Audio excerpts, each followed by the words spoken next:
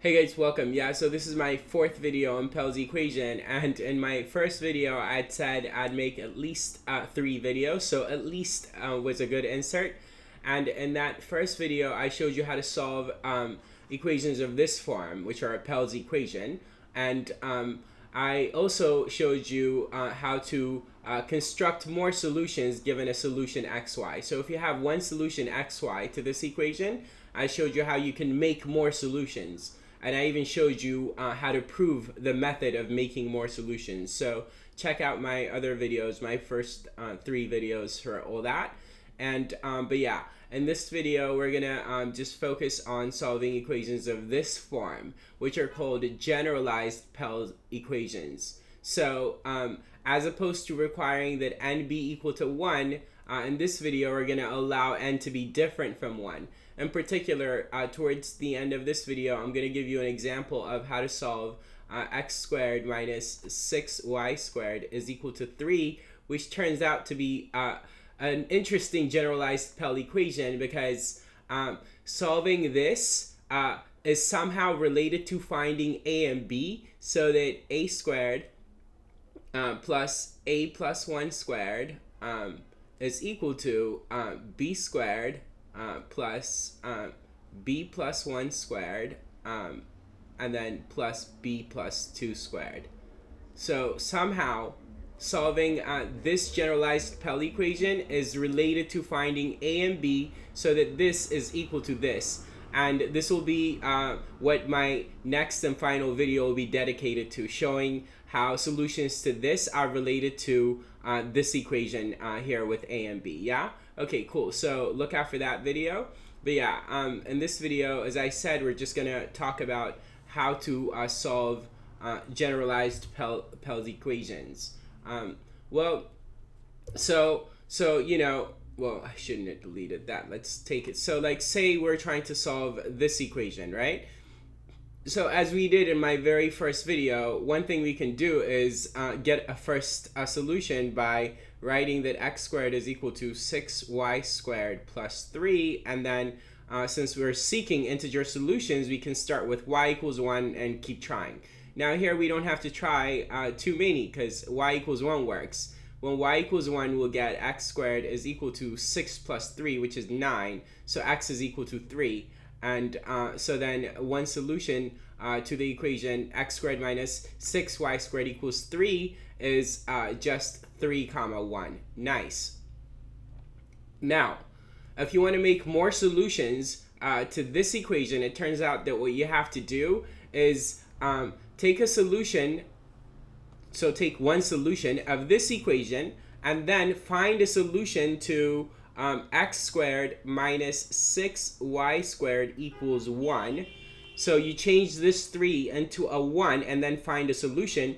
But because of our earlier discussion, we know that a solution of this, or actually we didn't mention this equation in particular. We looked at x squared minus 2y squared equals 1, but I don't think we ever solved this equation. But yeah, so like if we just like use the method we used on the right, then we can find a solution by trial. But yeah, once you find a solution to this, if you want more solutions to this, once you find this, if you want more solutions to this, then what you need to do is look at this equation where you change that 3 into a 1 and find a solution, and I'll tell you what you do after.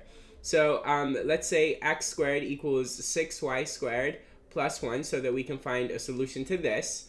And so by trying different values of y, we see that if we let y equal 2, then we'll have x squared equaling 6 times 2 squared, so 6 times 4, 24 plus 1, which is 25. Therefore, x equals 5, and we've got a solution 5 comma 2 to this equation. Okay, now what?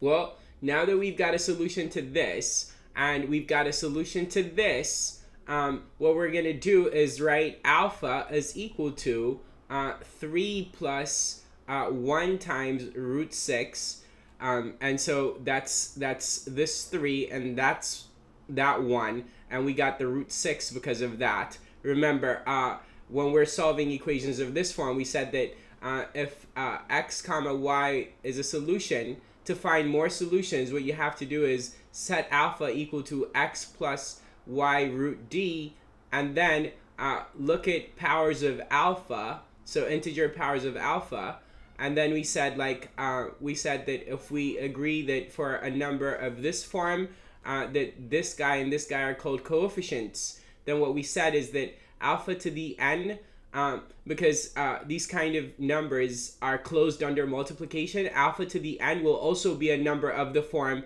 a plus b root d, and then we said that the coefficients a and b, therefore the number that would appear there and there, would make a pair xy that would also solve this equation. And that's kind of the same idea that we're doing here. Not kind of, it is the same idea that we're doing here. So like I said, to solve or to find more solutions to this, first find one solution to this, and then find a solution to this where that 3 is changed into a 1, and then from them write alpha is equal to this number plus this number times root d, whatever d may be right here. In this case, obviously it's 6, so 3 plus 1 root 6, and then write alpha prime, or if you want beta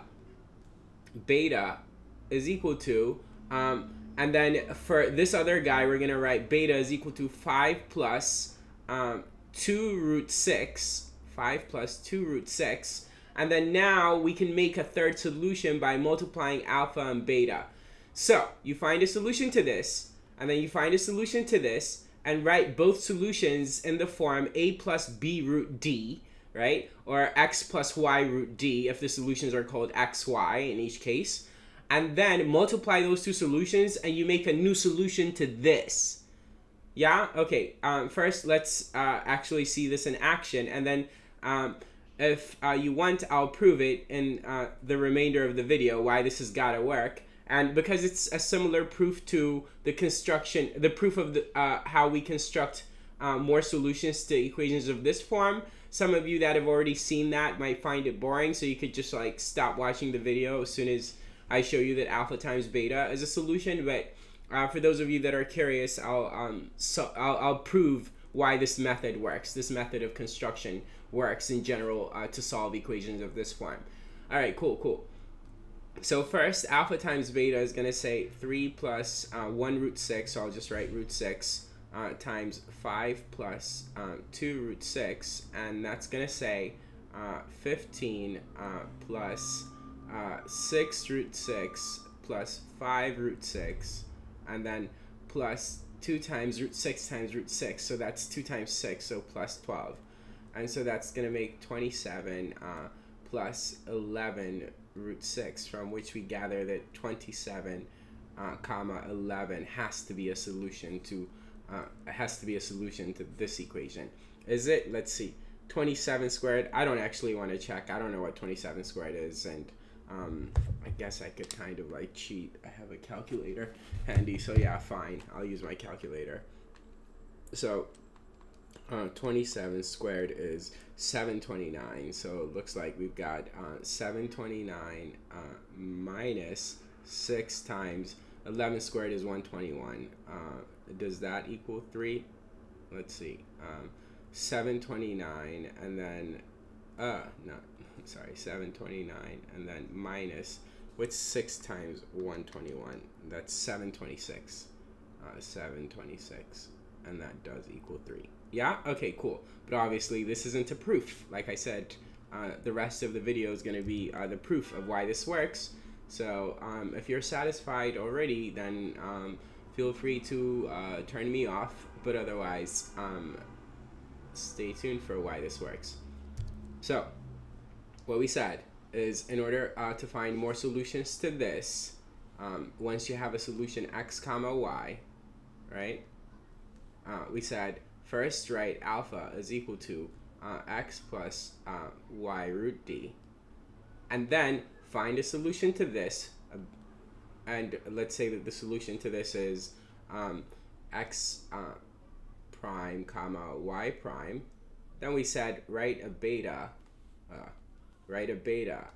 equal to x prime plus y prime root d, and we said now alpha times beta will be a solution to this, an additional solution to this. We already had this, and we said alpha times beta well, we'll have coefficients, and I've already talked about what coefficients mean, this guy and this guy, and we're saying that the coefficients of alpha times beta will make a pair x comma y that will solve this equation. Okay, let's see if that's in fact true. All right, so let me put my calculator away first. Notice that saying that this solves this is the same thing as saying that x prime squared minus d times y prime squared is equal to 1, right? That's what saying this is a solution to that means, that this has got to be true, right? Okay, cool. And saying this is a solution to this means that this has got to be true, right? Okay, cool. And then we've got our alpha and beta written in this way, and so now we're going to multiply alpha and beta. Now, alpha and beta are multiplied, give us x plus y root d, and I'm going to skip some details in writing the result here of alpha times beta, but because yeah, we've done this before in a different video, and also like this is pretty straightforward. So we should have alpha times beta give us it should give us x prime and then x prime, and then plus y prime d, and so that's going to be the first coefficient, and then plus, so I guess we can put it in parentheses plus, and it will be plus x y prime plus x prime y root d. And so what we're saying is now in the product alpha times beta, this comma this will be a solution to this, an additional solution. We already had this guy, but yeah, now we're saying this comma this will be an x comma y that will solve this guy. All right, let's see, is that true? Well, if they do in fact solve it as it's claimed, we can plug in this guy for x, and then we can plug in this guy for y, and show that we get an n, right? In this equation, right? Okay, let's try it. So that would mean we have, all right, quickly, we have this squared, and then minus, and then d times, and then it's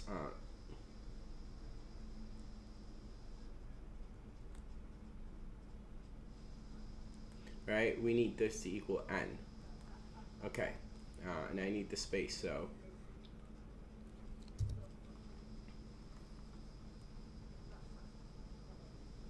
okay, so what next?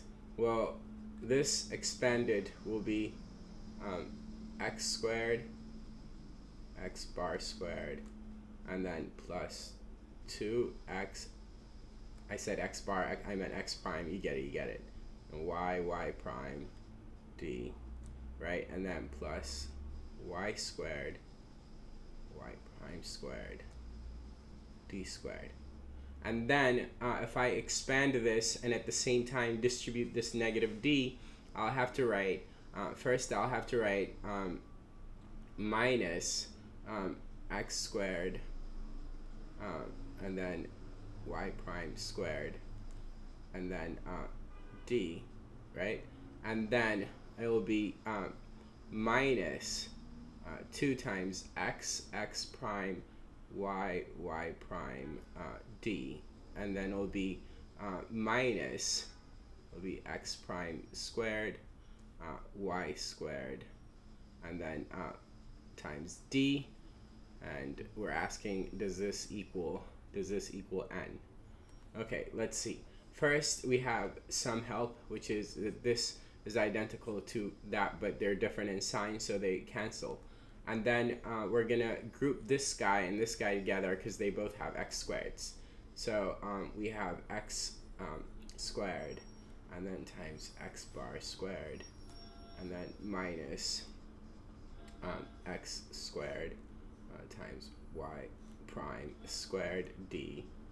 Said x bar again, but whatever, you get it. And then well, I'm gonna next write this and then write this guy last. So we'll have minus x prime, sorry, guys, that x minus x prime squared y squared d, and then plus y squared y prime squared d squared is equal to n? That's the question.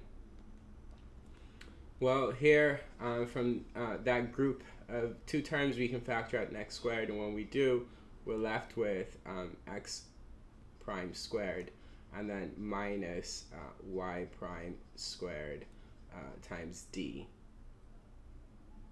right? Okay.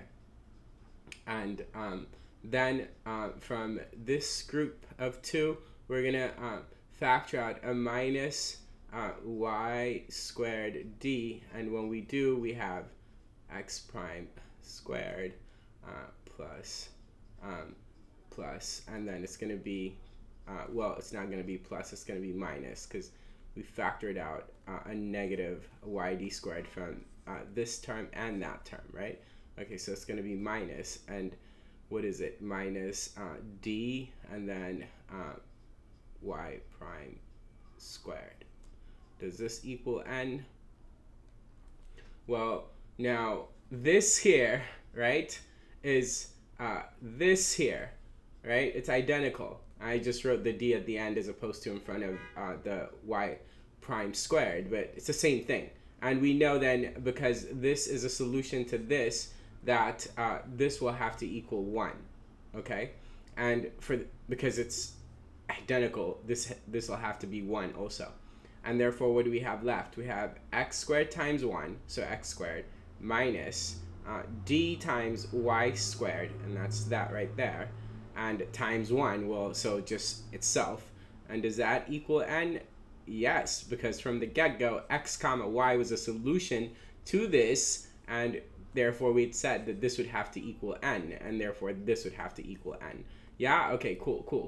All right, so this is it, and yeah, my final video again will be showing why solutions to x squared. Yeah, you heard me say this already, so yeah, watch the next and final video. Take care.